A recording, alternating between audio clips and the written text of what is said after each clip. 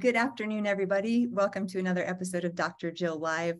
I am here today with special guest, Dr. Jeffrey Rediger, and you are in for a real treat. I know you've heard me say that sometimes before, but today it is just an honor to bring this doctor here who's really talked about some cutting edge science around spontaneous healing. And I know if you've listened to me, you understand there's more than just the physical body, and that often even through our thoughts, the way we emotionally interact with our environment and all the things that have happened to us affect our health and our journey in that process. And we're going to dive deep into that, but also just into the science of how the mind affects the body and how the mind affects the immune system. And many of you know my own story, overcoming breast cancer and Crohn's. So this is a topic that's especially personal to me because I've been on that side of facing my own mortality in the face at 25 years old and not knowing if I was going to survive. And now I'm one of your stories. I could have been in your book as far as how this happens. I've lived it. And so I so related to those things. Let me just introduce him formally, and then I want to let him talk. Dr. Jeffrey Rediger is a physician and best-selling author, popular speaker. He's an assistant professor at Harvard Medical School and the medical director of McLean Adult Psychiatric and Community Affairs at McLean Hospital. A licensed physician and board-certified psychiatrist, he has also a master's in divinity from Princeton Theological Seminary. His research with remarkable individuals who have recovered from incurable illness has been featured on the Oprah Winfrey Show, Dr. Oz shows, among others. He's been nominated for the National Bravo Leadership Award and has received numerous awards related to leadership and patient care. His best-selling book, Cured, Strengthen Your Immune System and Heal Your Life, is available at Amazon, local bookstores in multiple languages. And I want to be sure if you're listening here, you will have the links to get that book because I just think it is one of those things you will not want to miss reading it. I just finished myself. So Dr. Rediger, what I always love to start with this story, because as you know, story is so profound, not only in our own healing journey, but even like how we get into doing what we're doing. So tell us a little bit about you, your background. How did you get into this journey to where you're writing a book about spontaneous healing, especially with regards to the fact that you're a very conventionally science-grounded, well-respected physician, and this is kind of bridging those two worlds. Yes, well, this has been a very personal journey as well as a professional journey for me. Similar to you, I grew up in the Midwest on a farm in a very conservative tradition. My father came out of the Amish tradition. My grandfather was a blacksmith in the Amish, and we left the Amish community outwardly when I was 2, but my parents didn't so much leave inwardly. So we moved to a small farm about 35 miles away, and we had tractors and a car and those kinds of things, but there was a lot of suspicion and rules against listening to the radio. I was supposed to be on the bus, but tune the radio out on the school bus. Not many people know this, but I didn't have a TV growing up either. It was in the closet. It was like this big secret. So even television, I so understand that, because even though it wasn't the exact same tradition. Yes, right. Exact thing where there's like, you don't listen to a lot of the media. And so I totally. That's right. Yes. Yes. It took me years actually before I could start letting myself psychologically hear the words of this sinful rock music. Exactly. But yeah, a lot of restrictions and fears around TV, around science as being evolution and the tool of the devil. And so the long and short of it, I was growing up in a very different culture at home than I was experiencing at school. There's a lot of good things about growing up in such a conservative farm. My parents grew some of their own wheat. So we had whole wheat bread. We had a lot of very healthy foods, but it was also a very emotionally constricted and physically and emotionally violent home. And so I think that also fed a lot of my questions. And my life has been an effort to study the things I needed to learn in some ways. I was trying to figure out what's true. Yeah. When the worldviews at school and at home are completely incompatible, it's challenging. And so I began at a really young age trying to figure out, how do you know what's true? I was pretty rebellious as a kid, mostly because I just wanted freedom to think for myself, and went to college. And then in college, I had these wonderful professors who helped me begin thinking about what are the interdisciplinary underpinnings for how you understand what's true. these different disciplines all are next to each other, and they are trying to answer similar questions from a different vantage point. Yeah. So then I went to seminary at Princeton. That was a continuing journey to figure out how do we know what's true, and then began to study the relationship between science and faith and theology and spirituality, and became convinced that science is a great tool of truth. It's a partial and limited tool of truth, but very important. Yes. So then went to medical school. I came home one weekend to Indiana, and my best friend's mom from high school asked what I was going to do with all my education. And I was at seminary at the time, studying a lot of great ideas. And I said, well, I'm going to be a professor. And she said, you're going to get all that education and not do something to help people? Oh. I love it. I was still living in two different worldviews. Right. And so education was suspect. So when I then decided to go to medical school, that's something that people from the world I came from understood much more easily. It was a world that they valued and made more sense. So going to med school was a perfect solution for me. Gave me something practical to do that the world I came from understood, but also left me free to study ideas and theology and spirituality and psychiatry and all that. So that's what I did. And then right after I finished residency at Harvard, back in 2002, an oncology nurse from Mass General in Boston came to me and asked for help explaining to her son that she'd been diagnosed with pancreatic cancer. That's a devastating diagnosis, as you know. Usually people die shortly after diagnosis with a brutal, painful, really difficult death. And so I helped her explain that to her son, and then she took off for a healing center. She began to write and call me saying that she was seeing some amazing recoveries, and she was hoping I would look into it. I declined, thinking that nothing likely was going on that couldn't be explained through normal medical science. But I owe a lot to Nicola because she was very persistent, and she began telling people to send their stories to me, to send me their medical files. Wow.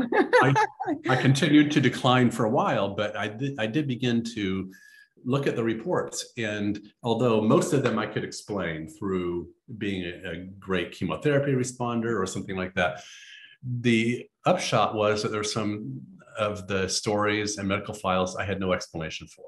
Yeah. And so in 2003, I began to study this formally. And the last 19 years has been a journey of incredible professional and personal transformation, and talk about turning worldviews upside down. It's turned upside down many of the assumptions I had learned in med school, even in seminary, in my residency in psychiatry. And so it's been a journey that has meant the world to me because it's improved my own understanding of what illness is, what healing requires, what our lives are about, what my life is about. And so I've been a slow learner, but I'm very grateful for the opportunity. That is amazing. And I hear in your story, there's some things that are really profound. And I could tell from the book, number one, I love that you're a truth seeker. And I feel the same like drive in my own heart, because it's almost like, if we really truly desire truth and to find it, then we can take things from all different backgrounds, philosophies, religions, and even science backgrounds and pull them together. And what I loved, you said something else that I've always found. I'm like, I have a very strong spiritual belief and faith, but I also have a very strong science background. And I never feel like one is more important than the other.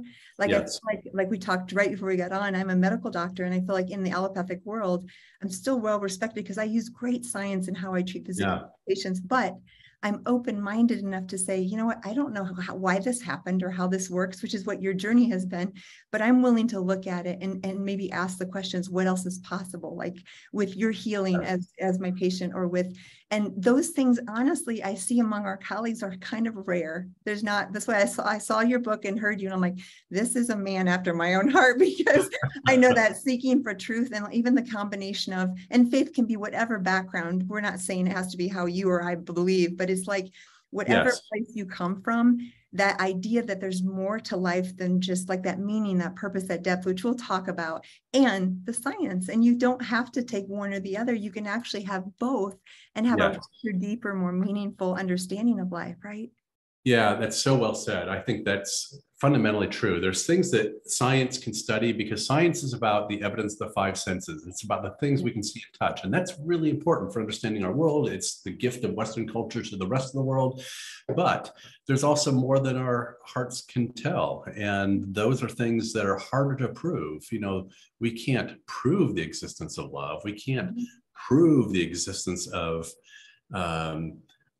what it means to have a really quality relationship. Not all of those things can be captured by science, but yet they're really important. And so being able to use both our left brains and our right brains is harder, but really important and very meaningful. So true. And it sounds like you started the journey kind of like me. I was a bioengineer. I was all analytical. I was completely left brain, very masculine driven, you know, all that. My family was all engineers, farmers, definitely like high level. And then what happened is what I learned, I've been in practice a little over 20 years. And what I learned is the most important ahas and healing and things that I've seen are actually trusting that intuitive side and that thing that doesn't always make sense. And I always say it's almost like this old analog computer. The analytical mind can do this process of data calculation and can do maybe thousands of data points. But when we go to a heart-centered intuitive place and like take both, I feel like we take millions of pieces of data in an instantaneous second. Our subconscious can come up with answers that aren't possible through just purely analytical. Right? Yes, I think that's absolutely true and so well said. There's these different ways of knowing, and science is important, but it's not the only path to knowing truth. And you're right, intuition and what we know at a deeper level in our hearts or in our guts is pivotal and critical. So you've got so many stories in your book, and you clearly, you know, encountered some amazing, and now you probably have a mailbox full of people wanting to share, right? But tell us just maybe one or two or a few of the things that maybe were changes, because I want to talk about maybe a story, and then like, what are some of the foundations that you saw in healing that were common? And I love that you said it wasn't always diet. It wasn't always like, in fact, many times it wasn't. There was this deeper. So let's talk a little about first, just maybe a story or two that kind of got you thinking in a different direction of one of your patients. I mean, there's so many stories, so it's hard to know where to begin because every story is kind of a universe unto itself. True. And it's so, there's no way to capture that magnificent nuanced universe in one short story in the book. And so I did the best I could to capture as much as I could to capture the essence, but these stories are amazing. So I start off cured with talking about Claire, who was diagnosed in 2008 with pancreatic cancer, actually the worst kind of pancreatic cancer, pancreatic adenocarcinoma, diagnosed by biopsy. So we know she had it. We know that was the right diagnosis. And I started off with her story because there's something about the way she tells it that's universally human. It's both very specific to her, but also touches on so many universally human parts of our journeys.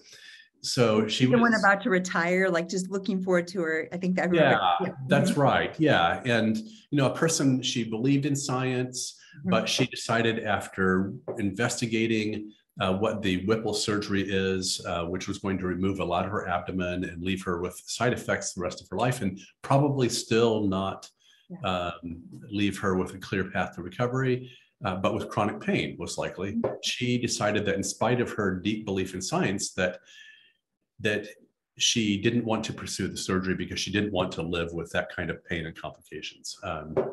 So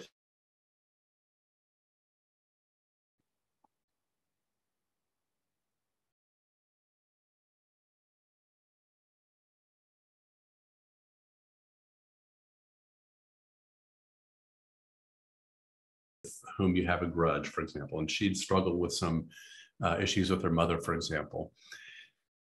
And that was 2008. Time began to go by. She'd been told that she had a year to live or so. And next thing you know, it's 2013. She's been making a lot of changes in her life, not immediately, but progressively and steadily. And she had an abdominal CT in 2013 for unrelated reasons, and the cancer was gone. And so that was a shock. And so then she began to backtrack and figure out how had this happened. one of the reasons I started off with her story also is that she has a website. And so people can go into more detail than I had room in the book. It's livingwithpancreaticcancer.com. And Claire just writes very humbly and humanely about her journey, about mistakes she made, about things she learned. And she's one of the people that taught me that not one diet fits all, that it's not about a particular dietary approach. It's not about a particular type of meditation. It's really about finding the steps towards healing and well-being that work for each one of us. And there's a lot of variation around that, but there's some very common threads and pillars. So that's what she did. So she faced death. She was one of the people who taught me, among many others, that it's facing death can often become its own release, its own doorway into a different life, because if we die to a less authentic version of who we are and become more authentic in our lives and our relationships, that death then renders a person with a different kind of life, a different kind of boundaries in relationships, and even changing relationships, letting some relationships go, letting toxic relationships go, letting more emotionally nutritious relationships come into one's life. So it's just a fascinating journey. I was very touched by her story. I love that. And I think I deal a lot with environmental toxicity and whether it's heavy metals or mold or infections or things in those complex chronic cases that end up being chronic fatigue or fibromyalgia or cancer. But yes, what I found is kind of what you're talking about here is that transformation. So I'm writing a book right now too, but the bottom line was it's going to be kind of about environmental toxicity and toxic load and these things. But what I found is the biggest, deepest healing, even in these patients who maybe don't have cancer, is the toxicity of relationships, personal trauma, the identity, all these deeper issues of those things are so powerful to shift the needle, even more so than living in a clean house, breathing clean air, drinking clean water, and eating clean food. And I really like that you said that, because there's a lot of books out there about cancer that say this one diet does it. And you and I know that's not true. Maybe for a few people it worked, but the truth is it's not a one size fits all. And I really love that you talked about that, because a lot of people still think, oh, maybe if I would have eaten perfectly or done all the right things. And it sounds like to me, with where your book has gone, it's really the level above that are how we think, our relationships. And like you said, when we face death, I know that because I've been through that at 25 facing cancer, it really did almost shed a level of caring about it. All of a sudden I could just be like, you know what? I've already faced death in one. I always joke, it's like I have 9 lives. So what the heck? Why not risk it a little bit more? And so often we're afraid to risk, and it can be afraid to risk even in showing up as our true selves. Tell me more about that, because it feels like that's such a root that was really underlying most of the healings, is something about finding the true self, living authentically, or we can also go into the default mode network, one of my favorite, but talk a little bit about this deeper piece of identity and what is that relationships, how does that play into this healing that you've seen?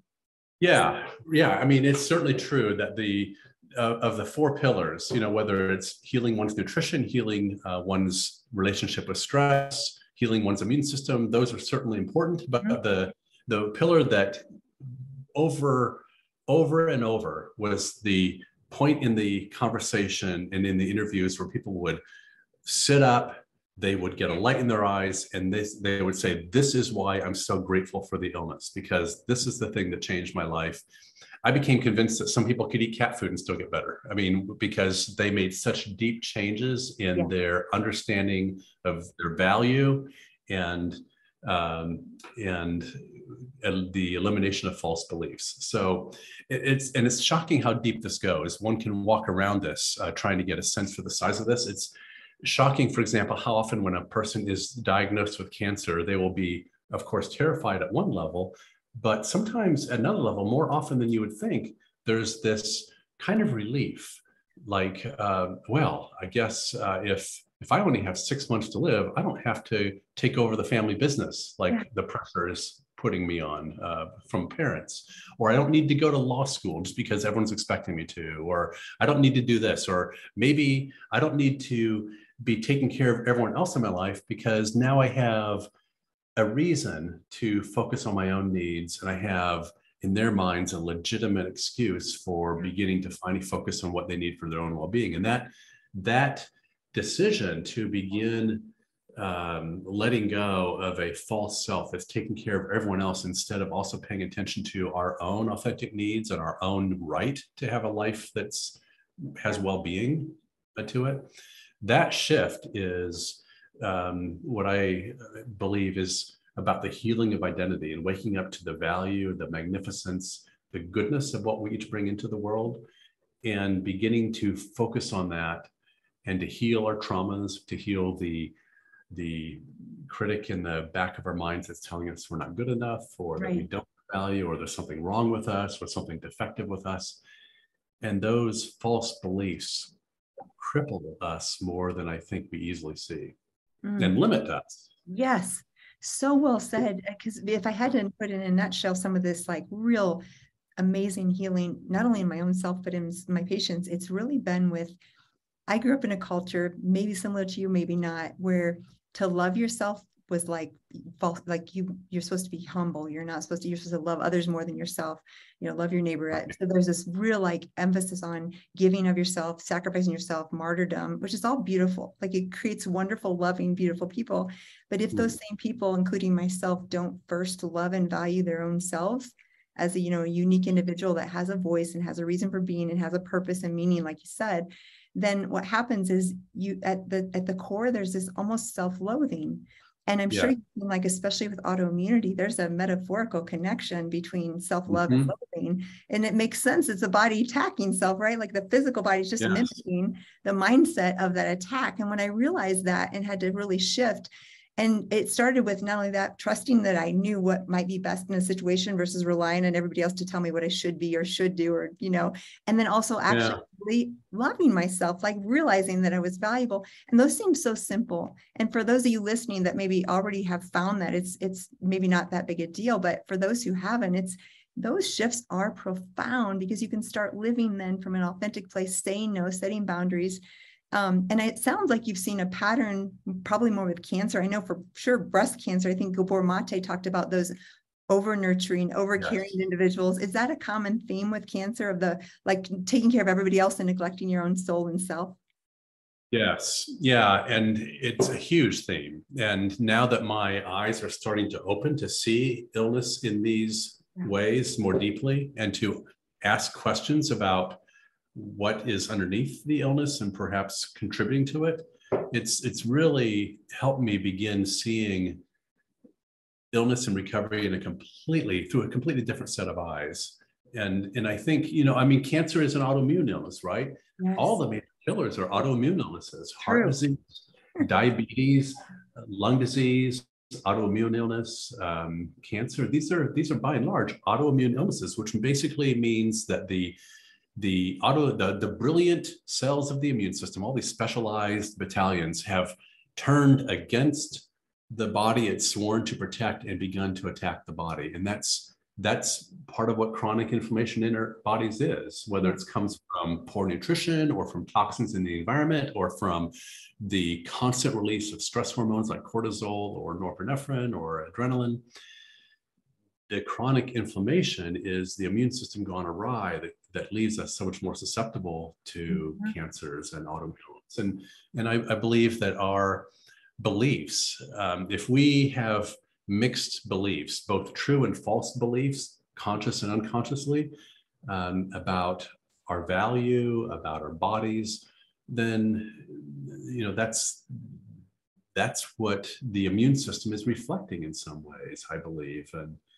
And certainly that's a complicated, multifaceted discussion, but our deep beliefs about ourselves, the beliefs that are true, the beliefs that are false, if we have mixed beliefs, some true and some false, we will have mixed beliefs, we'll have mixed results in our lives, in our minds, in our bodies, I believe. Well, I love that you say that, because I think that's another core, is that the subconscious stuff that we're maybe not even aware of, if we have these parts that are kind of fighting, like unbeknownst to us, we're like, I believe this, and I believe I'm worthy, but I'm not worthy, or I believe, I love myself, but I really kind of hate myself and hate my body, or those things are probably warring on the inside. I remember understanding I had breast cancer at 25, got over that, and then Crohn's disease a year later, and again, autoimmune in nature. And I remember like, I'm fighting. Now this will make sense to you. I grew up on the farm with 3 brothers, a sister too, but like lots of male, lots of like, pull up yourself by the bootstraps, work hard, don't be lazy, be strong, don't complain, don't cry. Like all those things were part of the culture. And it made me a very strong, resilient person. So I'm grateful on one hand.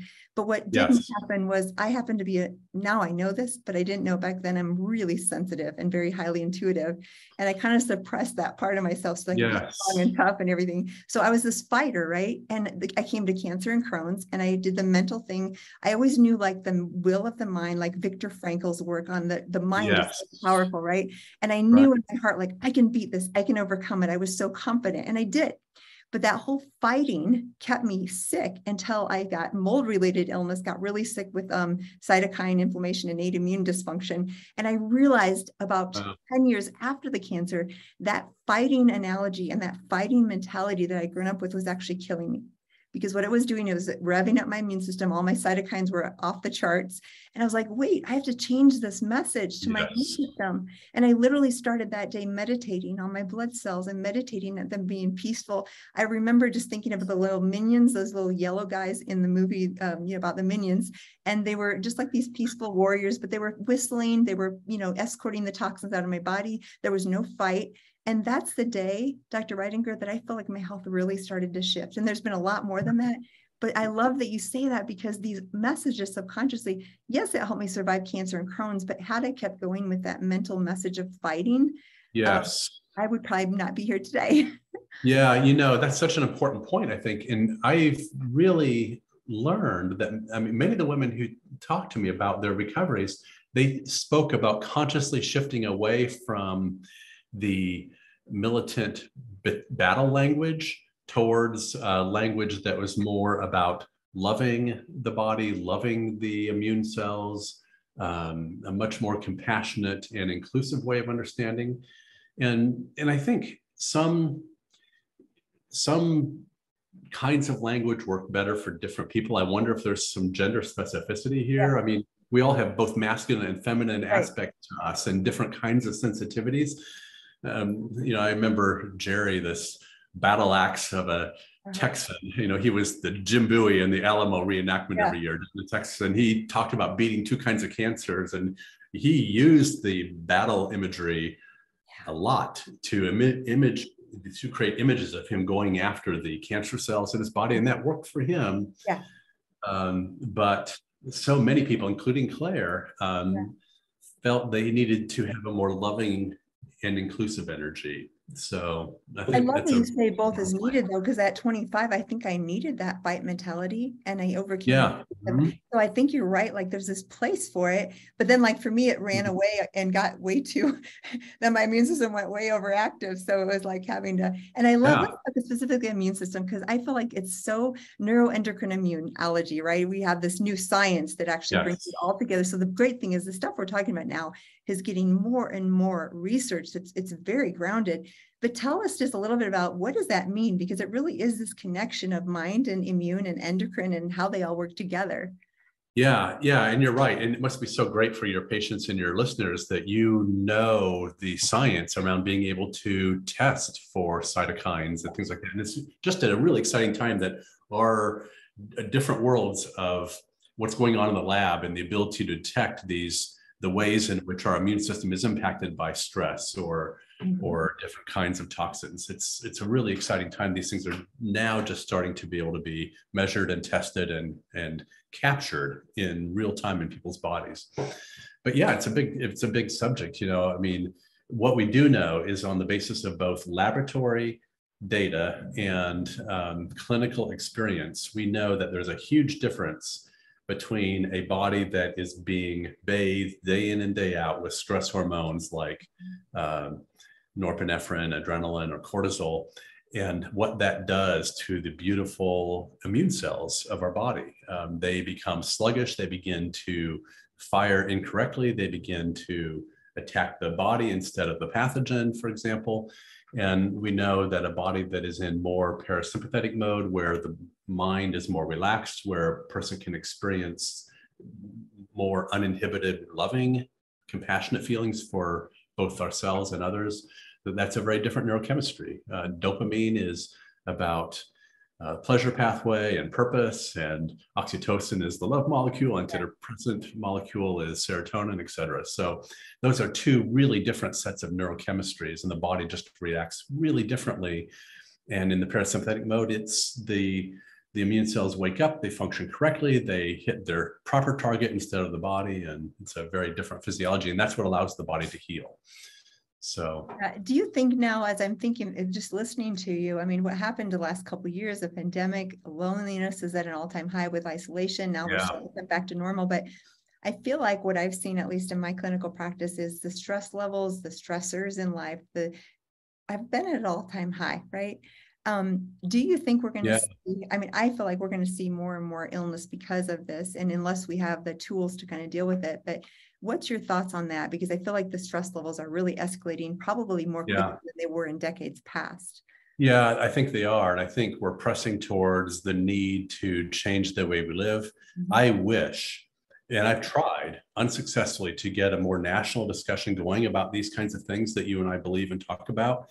I think it's ridiculous that we put the whole burden of dealing with COVID on just the three strategies. If the only things in our toolbox are masking, quarantining, and vaccinations, and a few things like that, I mean, those are important and those are valuable, but that puts a lot of burden on when we have a lot of other strategies, like healing our immune systems, healing our healing. I mean, we have a culture where we weaken immune systems regularly. I mean, in the way, and even in the way as doctors, you and I were taught to treat patients. You know, we give antipyretics to bring down the fever that's fighting the infection, and we give anti-inflammatories too easily. I mean, sometimes we give immune suppressants when we're battling cancer. And so there's so many ways in which we could fire up the immune system. Back in the days of Pasteur, and when Louis Pasteur, you know, he's the father of the germ theory, did this great thing. And it was a really important step forward, but it was a partial step, because he and a few others like Claude Bernard argued for their entire professional lives. Is it the bacteria that causes illness? Is it the pathogen, the bacteria, the virus that causes illness? Or is it more that we are surrounded by millions of bacteria and pathogens inside and outside of our bodies all the time, and it's just when something in the body breaks down that the pathogen can invade?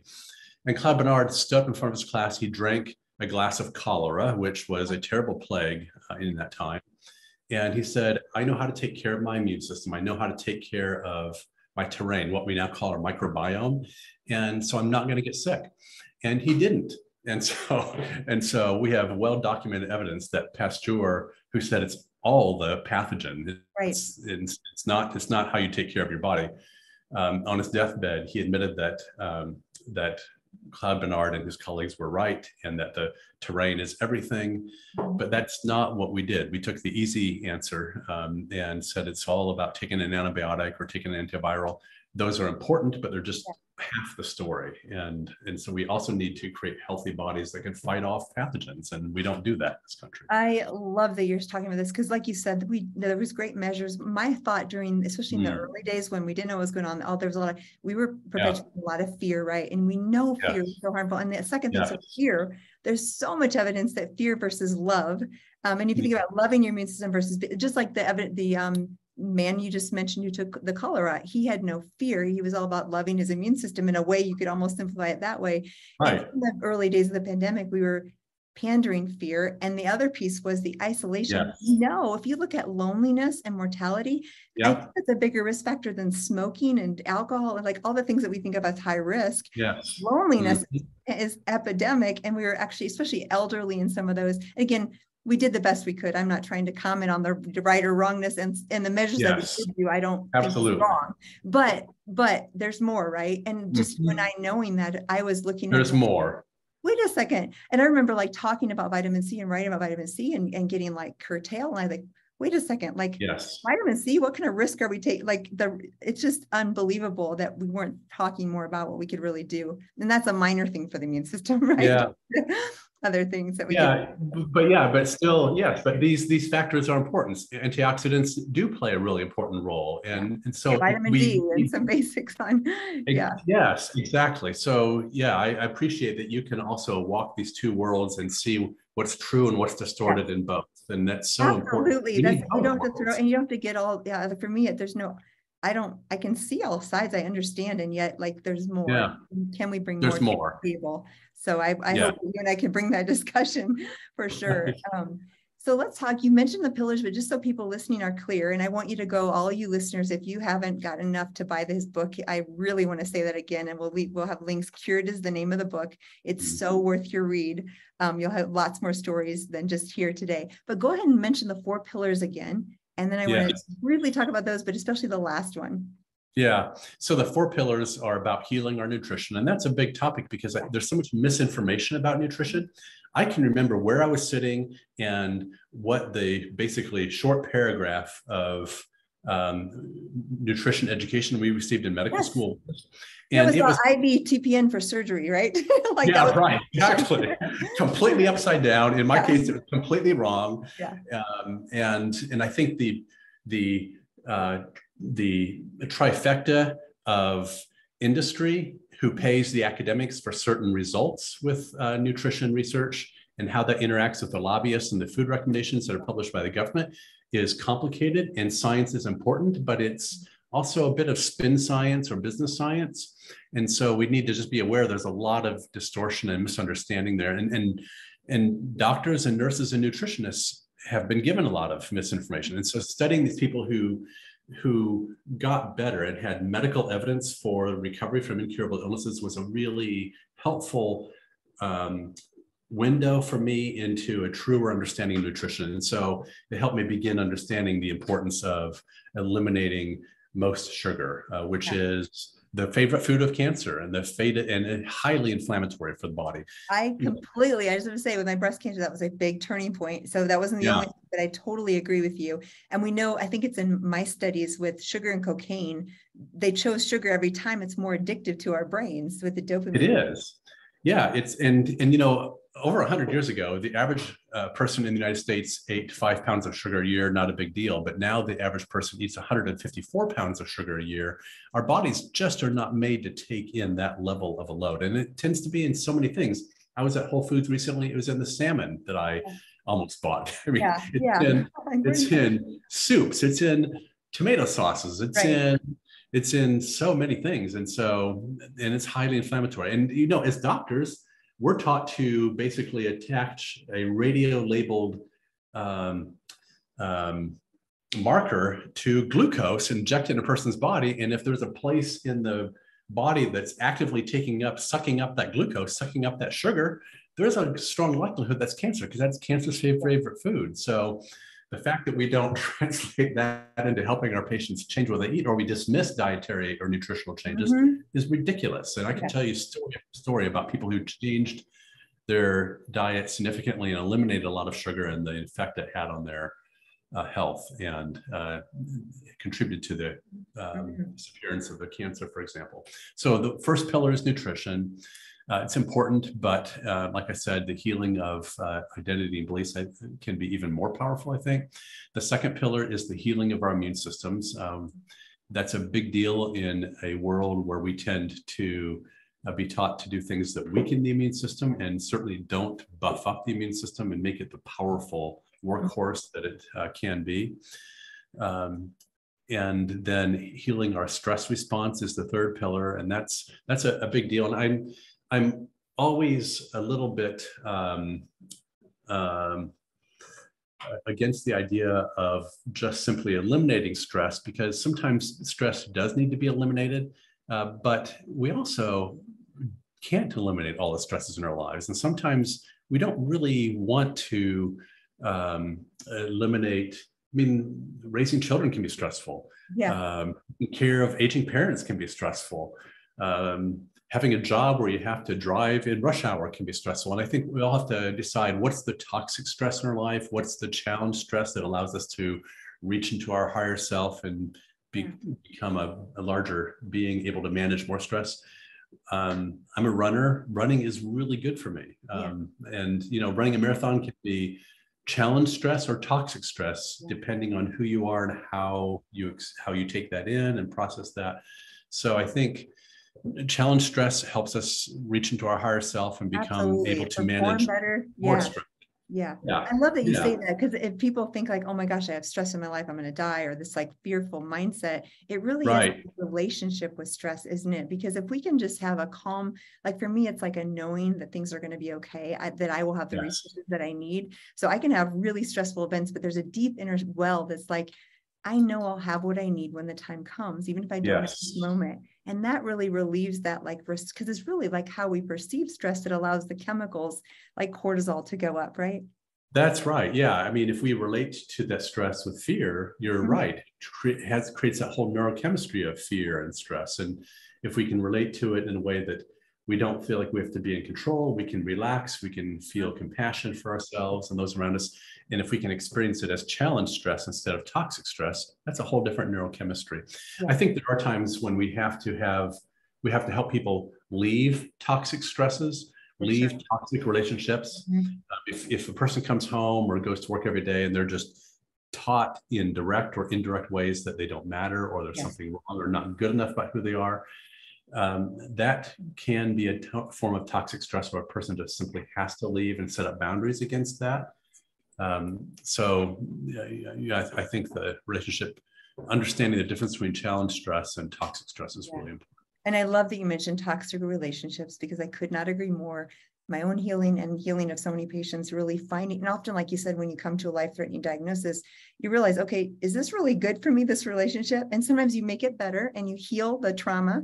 And sometimes you say, no, I'm walking away. And those are both good responses, but often it takes a pretty life-changing event, or at least some awareness to be like, okay, this is not good for me. And again, this is beyond our topic of conversation, but often we have patterns from childhood or other times in our life or other people that condition us to feel like that's normal. And maybe it's really, really toxic, but our physiology is used to it.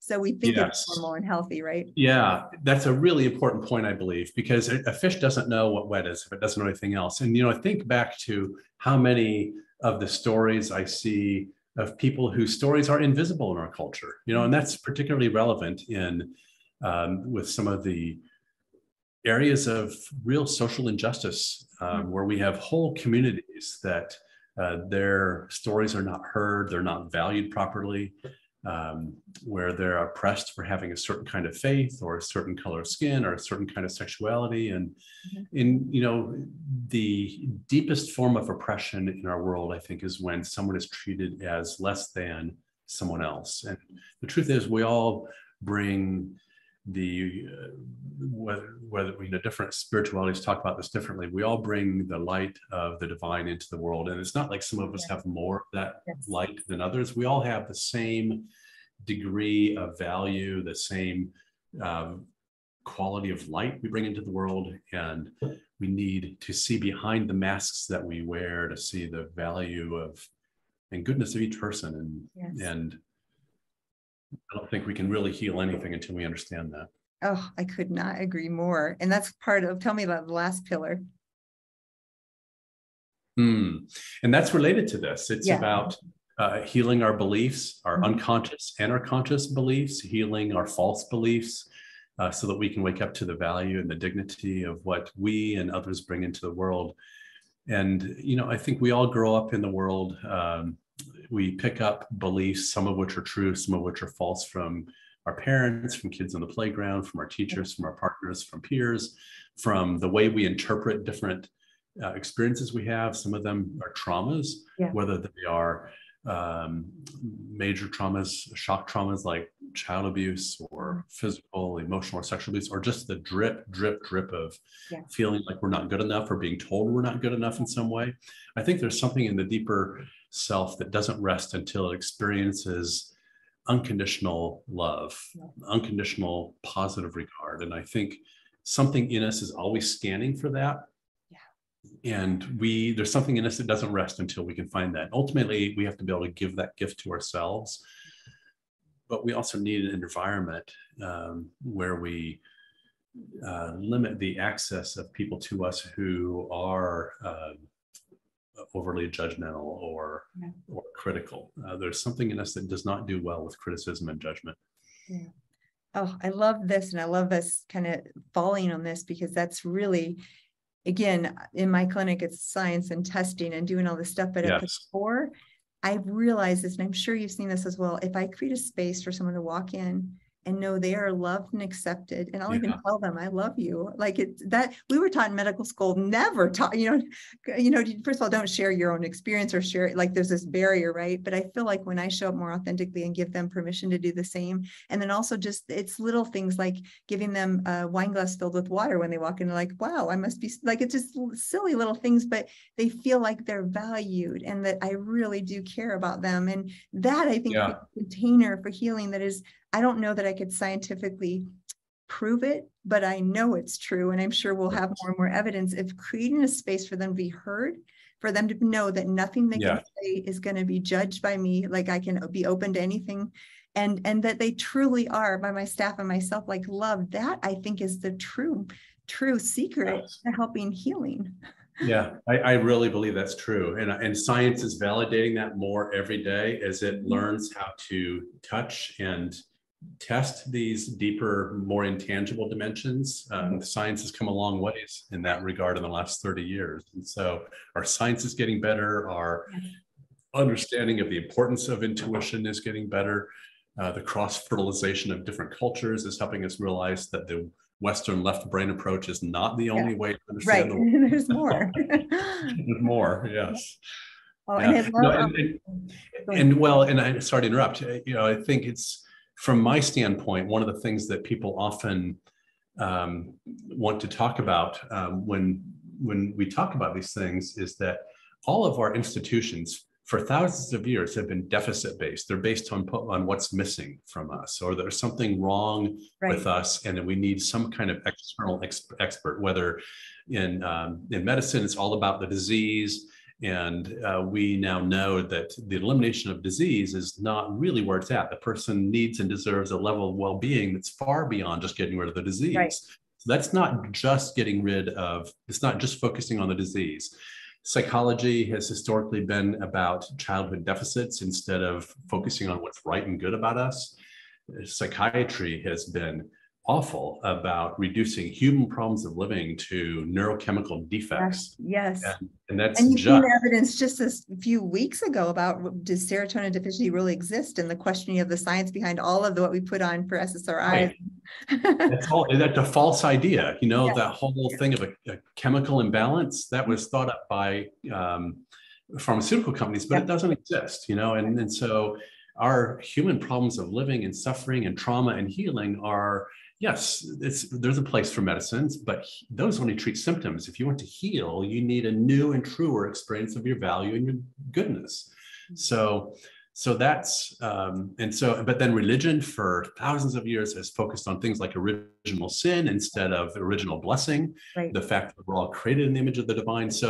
But I think our whole world is trying to groan in the direction of a more positive understanding of who we are and our value, and liberate the individual and communities from these deficit-based beliefs. And so we're in a very exciting time where there's a lot of fear about those new beliefs. But also you're right, the shift is happening. I mean, we're both happening. And the science is following that, and the fact that you could study this and still, even 20 years ago, 10 years ago, it was very hard to really talk about this and remain, respected in our field. So wow. That's right. Oh yeah. Yeah. I remember years ago, in medical school, people thought I was crazy because I was always open to other things. And I was, again, still enmeshed in the traditional allopathic training model, but I would always be open. And what happened was they thought I was crazy, but now 20 years later, when there's a problem, they'll call and say, Jill, we haven't been able to figure this out. Do you have any ideas? Right.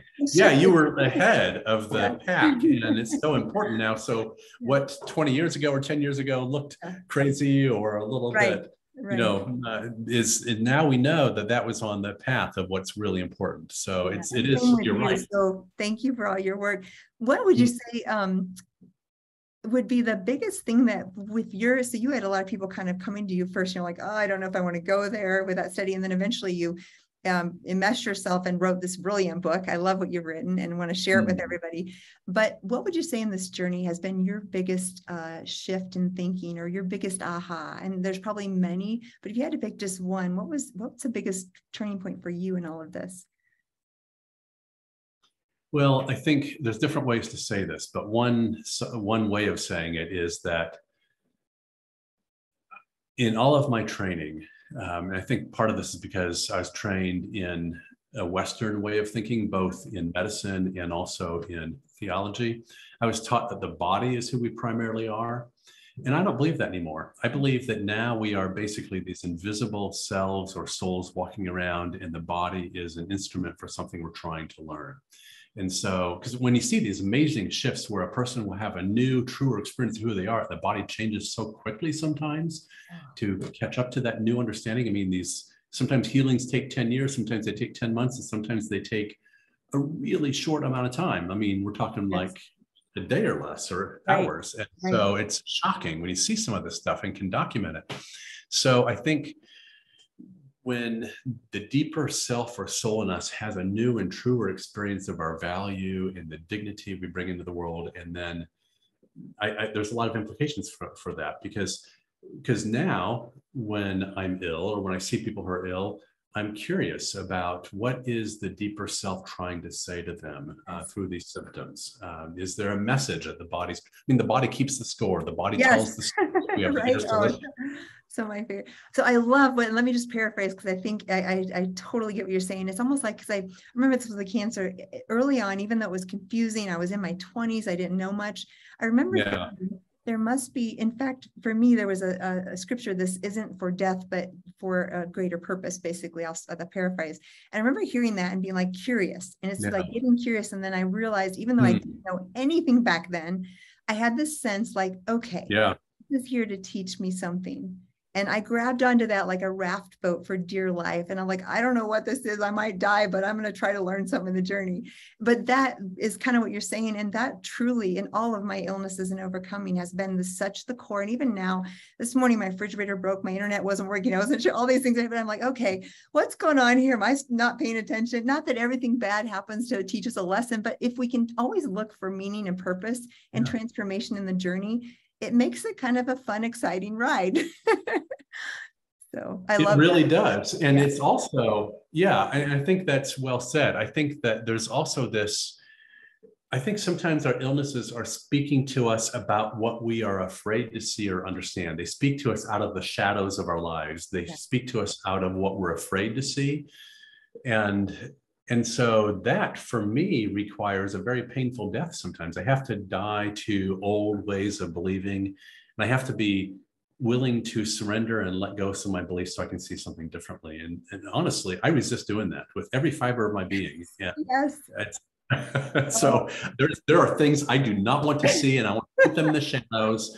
I don't want to see the parts of my life where I've hurt people, or where I need to make reparations, or whatever it is. And every one of us both has I think good and evil cut through the hearts of every one of us. They're not outside of us, it's in us. And so we all, and I view evil as something where we make mistakes. It's not something we often do consciously, but we can hurt others without realizing that. And so finding ways to begin seeing what we don't want to see, or what's hard and painful to see, and dealing with those, which are often rooted in trauma, in my experience.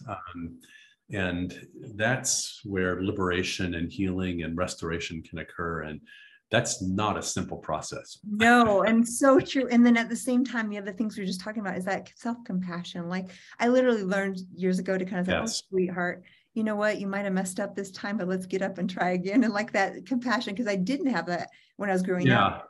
But when I started to shift and know, oh, I messed up, I did something wrong, I want to make it right, or I want to shift my thinking, but also at the same time having that compassion, which you just described so well. So, wow. Yes. Yeah. Yeah. Yeah. You mentioned Gabor Mate, and Yeah. he says if you don't know how to say no, your body will eventually say no for Yes. you. Yeah. So true. This has been one of my favorite interviews. I am so grateful for your time and all the goodness you put into the world and all the even just self-searching and kind of trying to find truth, because that's where it starts. Mm. So first of all, thank you from me, and I'm sure from all the listeners. And then where can people find you? What's your website? Where can people find your book? Tell us more about you. Yes, thank you. drjeffreyrediger.com is my website. And Cured can be found in local bookstores. It can be found on Amazon. It's in lots of languages at this point. It's confusing because it's got different subtitles, but it's the same text. It has lots of different book covers and lots of different subtitles because of the different translations, some of which are still English, but different sensibilities in the UK versus the United States, I've learned. So it's all different, but it's the same text. Awesome. So that's it. Well, we'll put links to your website. Thank you again for your time today. I really appreciate it and all the work you're doing. You have an amazing journey yourself, it sounds like. Thank you. Thank you for having me.